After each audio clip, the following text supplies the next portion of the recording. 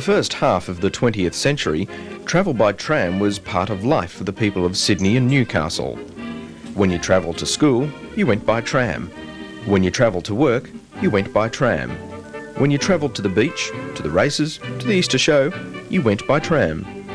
With 180 miles of route and a fleet of 1,400 trams, Sydney had the second largest tramway system in the British Empire. The trams of Sydney and Newcastle provided a frequent and dependable service, and by the standards of the day, quite fast. Express trips introduced a vivid expression to our language, shooting through like a Bondi tram. Come with us now on a nostalgic journey as we relive the memories of the great days of trams in Sydney and Newcastle. Sydney's first tram was this horse tram, which ran in Pitt Street from 1861 to 1866. Steam trams came to Sydney in 1879, marking the beginning of the permanent network. The first trailer cars were double-deckers like this replica. Cable trams started in 1886, running from Milson's Point to Ridge Street, North Sydney, and later from the city to Edgecliff. Electric trams were used experimentally between Waverley and Randwick in 1890, followed by permanent installations in the 1890s between North Sydney and Mossman and from Edgecliff to Rose Bay.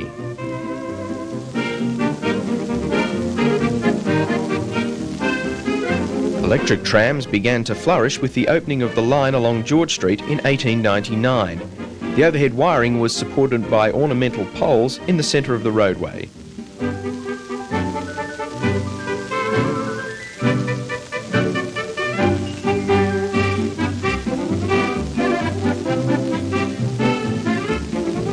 The tramway department had two experimental double-deck electric trams, and in 1907 this film was taken from the front of one of these trams travelling southwards along George Street.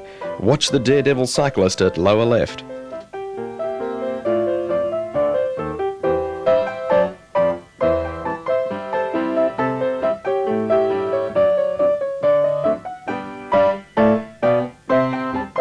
Approaching King Street, a tram can be glimpsed crossing on the Watson's Bay line, recently converted from cable operation. The centre poles were removed from George Street in 1908. Ahead on the right is the Queen Victoria building.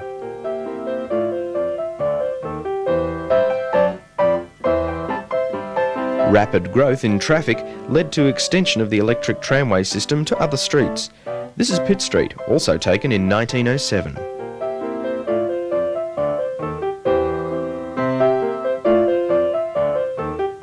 The film Sydney's Wonderful Tramway System was made in the 1920s when Sydney's trams were at the height of their popularity.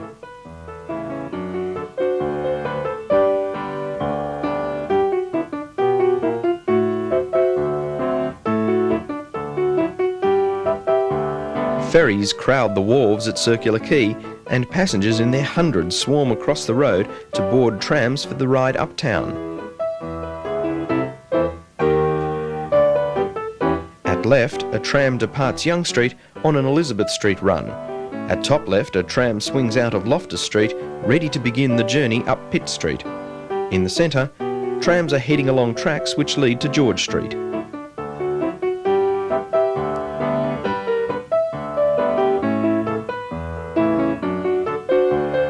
Much of this film is believed to have been taken at Easter 1926.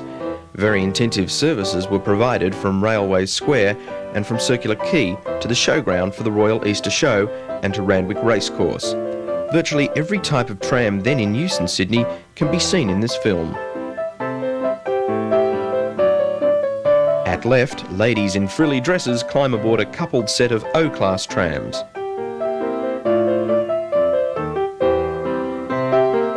A pair of P-class cars, Sydney's last and finest toast-rack trams, which were being delivered when this film was made.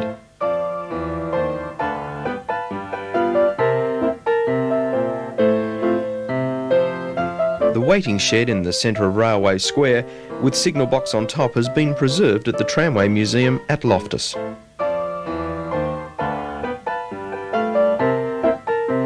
Randwick Racecourse provided the busiest tramway traffic in Sydney. On race days in the 1920s, more than 400 trams were used to handle crowds to and from the racecourse.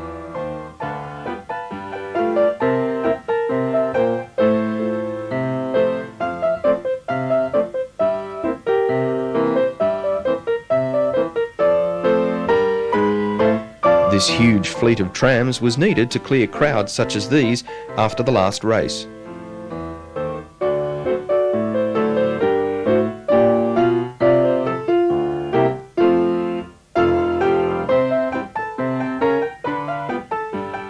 Trams moved through without stopping. It was a case of the quick and the left behind.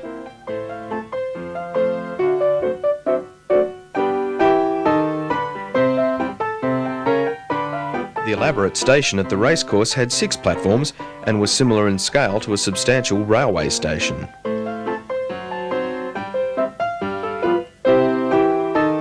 Trams were drawn from depots all over the network to operate these special services, and a number of streets in the Redfern and Moore Park areas had tracks laid especially for racecourse traffic.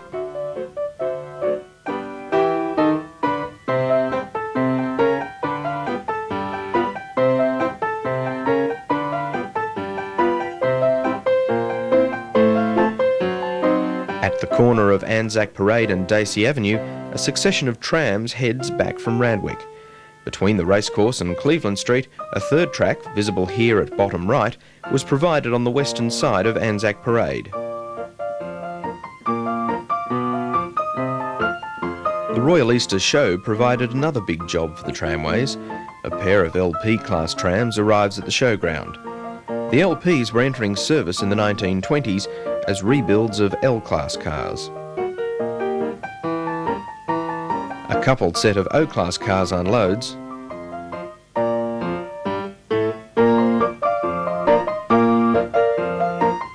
followed by a coupled set of Ps.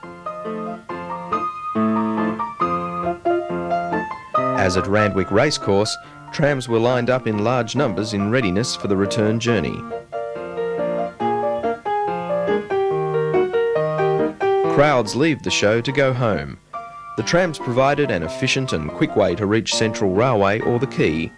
With the ability to handle crowds such as these, Sydney truly had a wonderful tramway system.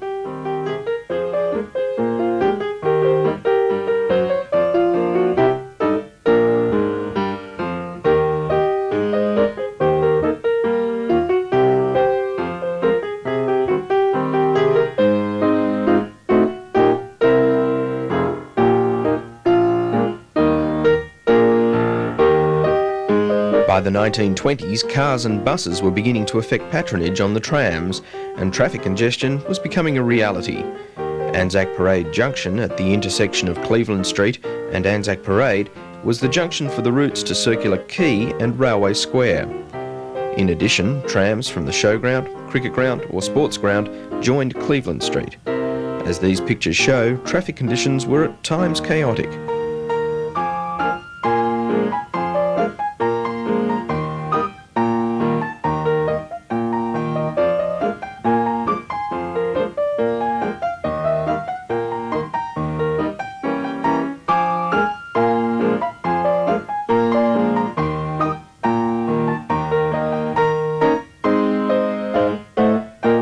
The traffic situation approaches gridlock.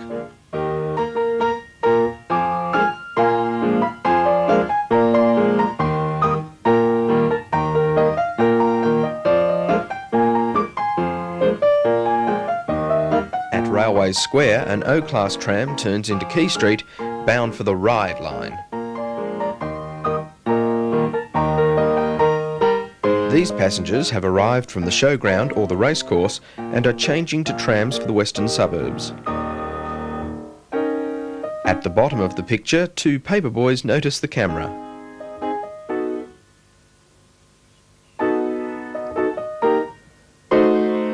A couple and their young family at lower left head for home after a day at the show.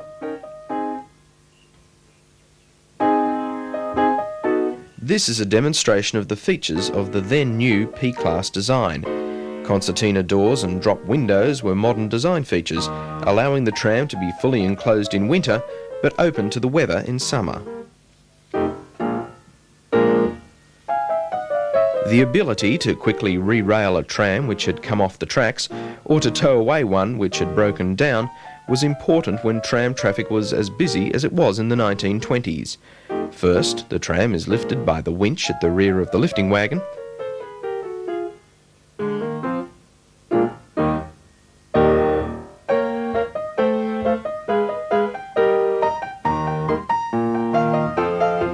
Next, hydraulic jacks are used to lift the tram.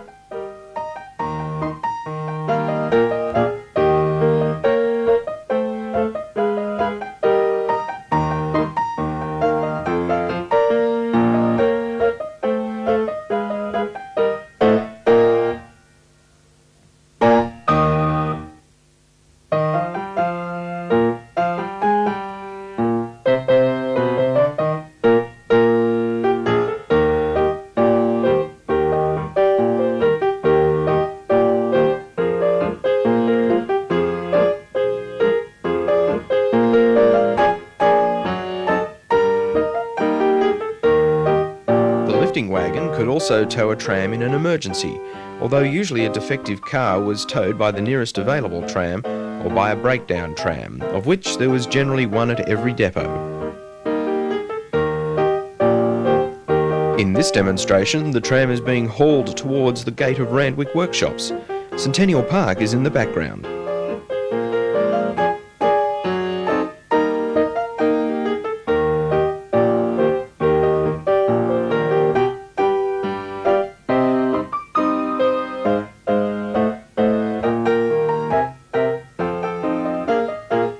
Foot of this picture are trams at the McMahon's Point terminus, closed when the harbour bridge was opened. A few days before the opening of the bridge in March 1932, this tram made a trial crossing, climbing from Wynyard towards the tunnel portal.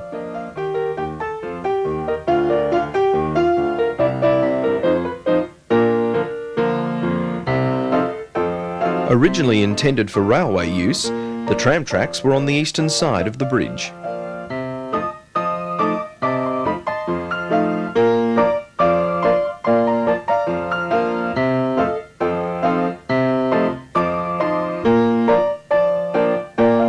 Soon after this trial run, the bridge was opened with massive crowds and trams.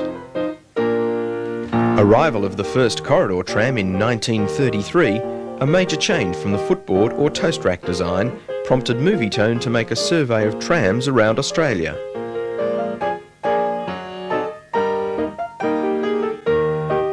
A display for VIPs in Bridge Street Yard at the corner of Phillip Street. New trams on the line from Adelaide to Glenelg.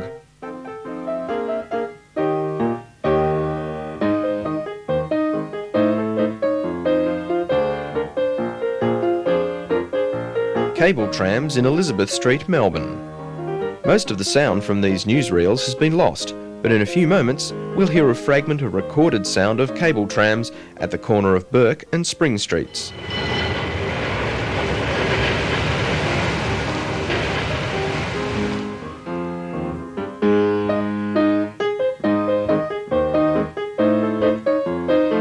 Electric trams in Swanston Street. Brisbane, Edward Street.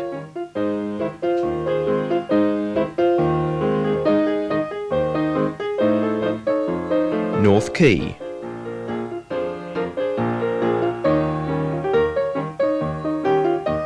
Australia's last double-deck trams in Hobart.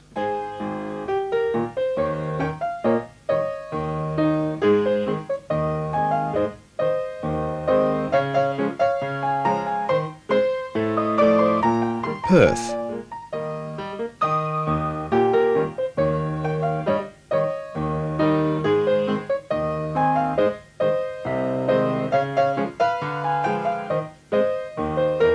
Sydney's last government-owned steam trams ran from Cogra to Sans Souci. This steam tram is being prepared for service at the depot at Sandringham on the shore of Botany Bay.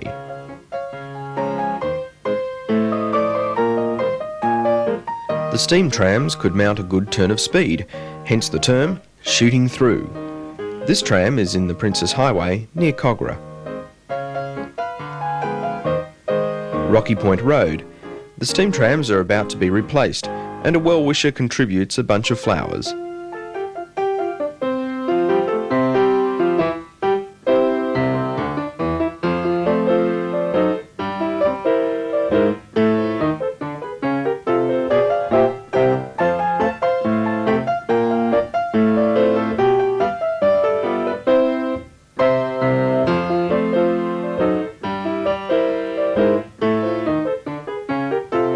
Rocky Point Road again, outbound nearing Sans Souci. A second track intended for electric trams but never used is on the left.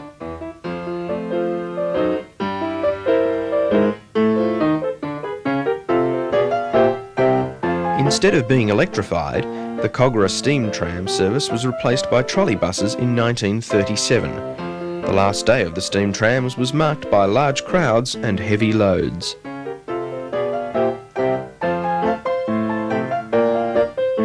Leaving Kogarah, the trams took a run at the grade in Grey Street.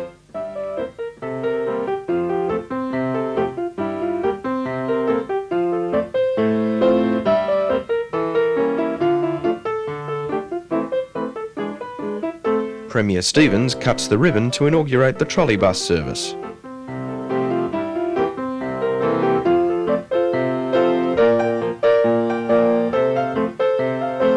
Passengers board for one of the first trips.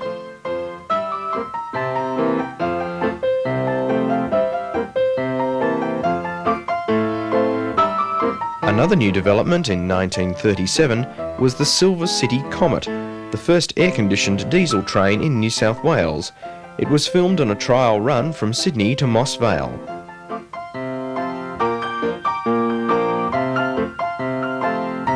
Sydney's very last steam tram ran from Parramatta to Redbank Wharf.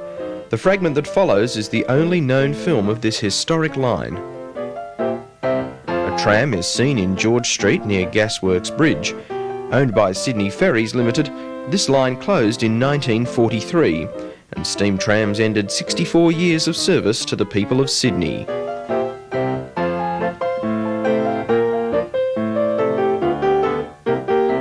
The Second World War led to the first employment of conductresses, and the newsreel that follows shows them being trained in 1942.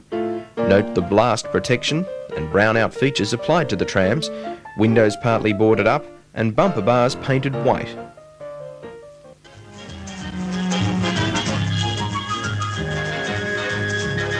Conductresses go to school. To these girls, all is fares in love and war. So while the husband's away, the wife earns pay.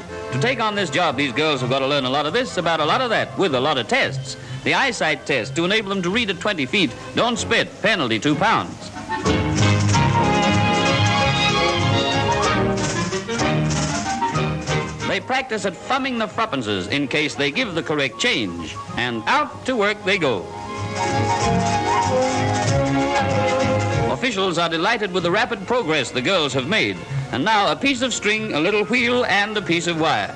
The idea is to pull the string so that the little wheel with the wire on it, with the string on the wheel, where the wire with the wheel under the string has the wire on it beside the little wheel, that's better. The wire is on the wheel. A few pointers on swinging the points by one who knows how and why, but not when. Look, girls, it's easy. You put the snop toggle into the Börsenfloch and hook it around the pushig. You pull on the millpieces and nearly fall flat on your back platform. Here, look. Somebody else try. The hand that can thread the needle can also rock the instructor. It's as easy as dragging your husband over the doorstep on a Saturday night. And so they're on the job. Women trammies who work the same shifts and hours and earn the same wages as the men.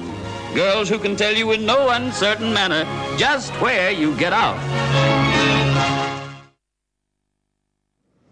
Now we'll see trams in the city in the 1930s or late 1920s. Railway Square. Elizabeth Street at Market Street. The ladies are headed for the shops.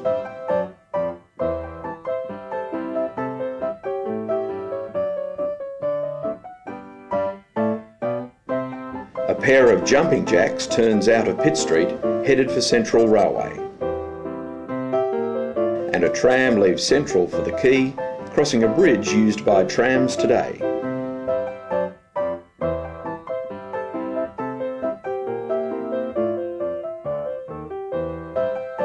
Here are scenes taken in about 1951, York Street.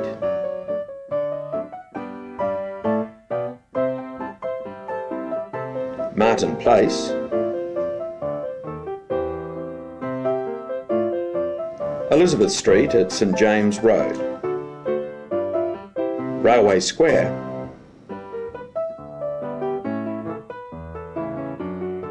Elizabeth Street at Goulburn Street, the Town Hall,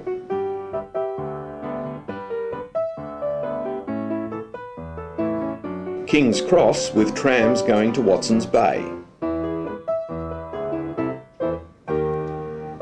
and headed towards us, a trolley bus bound for Potts Point.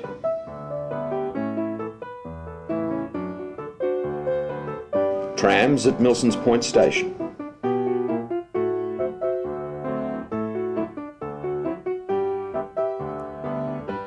George Street at Park Street.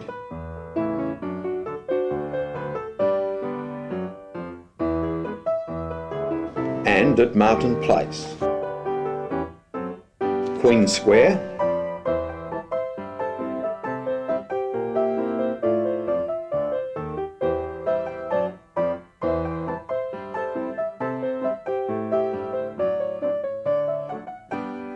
in 1958, this tram in Elizabeth Street crosses Martin Place.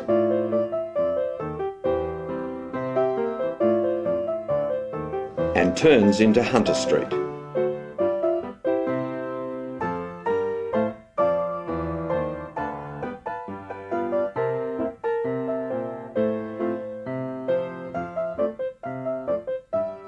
Phillip Street,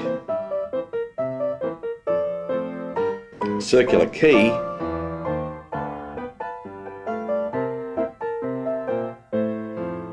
and some maintenance work on the overhead wiring.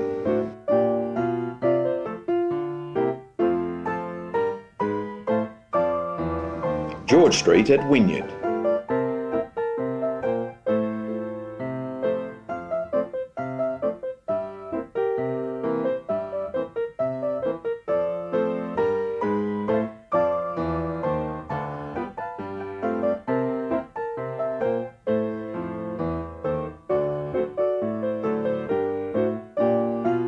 And we are aboard a tram stopping at King Street.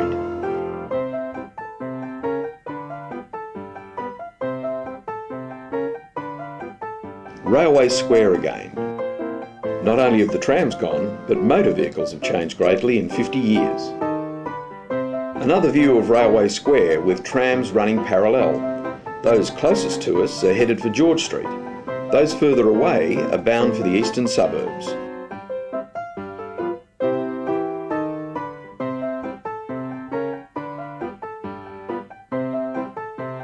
Police on point duty were very busy before the age of traffic lights. Now we'll look at each of the tram routes in turn. Most of the film that follows was taken in the 1950s, the last decade of tramway operation. Trams to Watson's Bay used King Street to reach their city terminus at Erskine Street Wharf. The building at Wright on the corner of George Street has changed little since cable trams passed it in the 1890s. Today it is occupied by Darrell Chocolates and makes an attractive sight against the modern city skyline. The intersection of King and George Streets was the busiest in Sydney, with a tram crossing in peak hours every 8 seconds. King Street alone had 90 trams per hour in peak periods.